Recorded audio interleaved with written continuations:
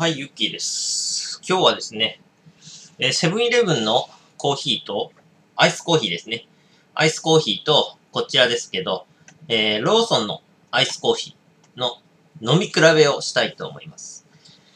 俺よくね、セブンイレブンのアイスコーヒーは飲むんですが、非常にうまいと。ね。ホットコーヒーじゃダメなんです。冬でもアイスコーヒーが大好きで、全然香りがね、アイスコーヒーの方がすごい美味しい。ということで。ね。右がローソン。左がセブンイレブンということで。飲み比べいただきます。じゃあまず、ローソンの。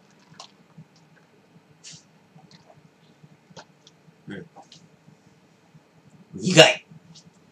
苦い。全体的に苦い。街カフェのコーヒー豆はレインフォレストアライアンス、認証農園産のみ使用と書いてあります。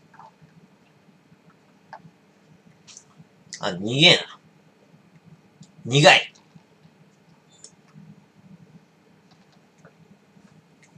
苦いね。かなり苦いね。ローソン。ローソンのアイスコーヒーかなり苦いね。それではセブンイレブン。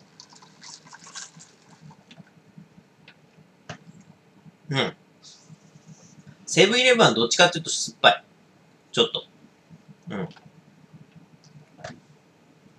で、苦味もそんなにない。苦味はね、段違いでこっちの方が強い。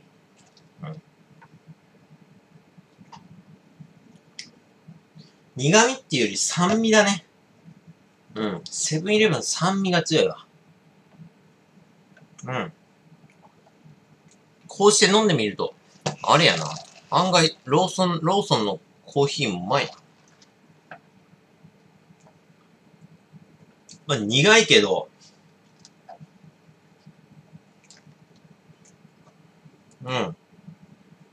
苦さと酸味があるかな。ローソンは苦さと酸味。で、セブンイレブンは、ローソンから、苦味を取った感じ。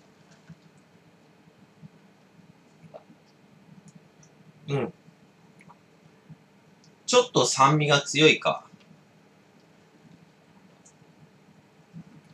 全体的にバランスが取れてる。けど、ローソンは苦味が突出してるね。苦味と酸味かな。いや、苦味だけかな。酸味は多分、いや、どうだろ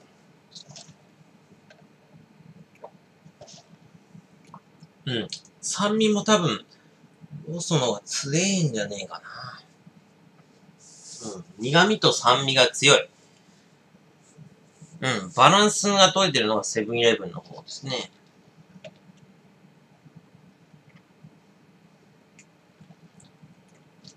どっちかっていうと、ごくごく飲めるのが、セブンイレブンかな。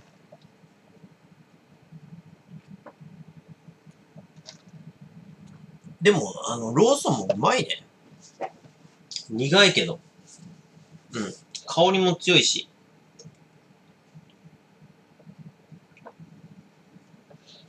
うまいっちゃうまい。なるほど。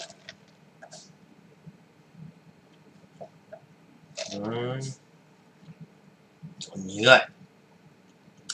ローソンはもう段違いで苦いな。すげえ苦味だ。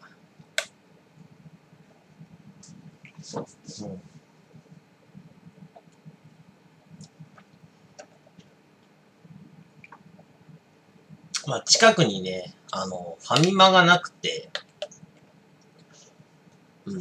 あと、あれもない。ファミマ。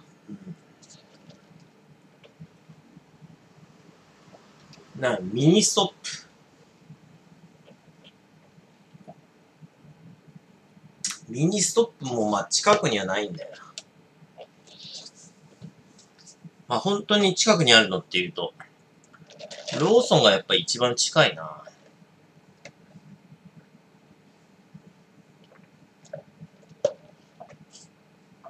コーツつけがたいね。ローソン。案外ローソンもうまいな。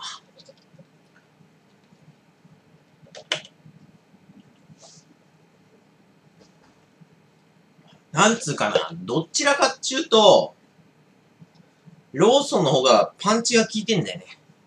パンチが。苦味と酸味が非常に強いので、まあ案外、うまい。で、バランスが取れてるのがセブンイレブンなんだよね。うん。まあ、コーツつけがたい。といえば、つけがたい。どちらか、つったら、まあでもローソンだな。個人的にローソンの方がうまい気がする。でもこれ氷が全部さ、こっち溶けきってねえんだよな。だから苦いのかもしれん。わからん。こっちの方、ローソンの方後に買ったから、氷が残ってんだよね。セブンイレブンの方は最初に買ったから、氷が溶けきっちゃって、あってなって。だから、同時に買って同時に飲んだら、どうなんでしょう。苦味もそんな変わらん気がする。うん。まあでも、ホットコーヒーよりはアイスコーヒーの方美味しいですね。冬でも俺飲みますんで。うん。まあ、どちらかっていうと今のところはあれだな。断然苦味が強い。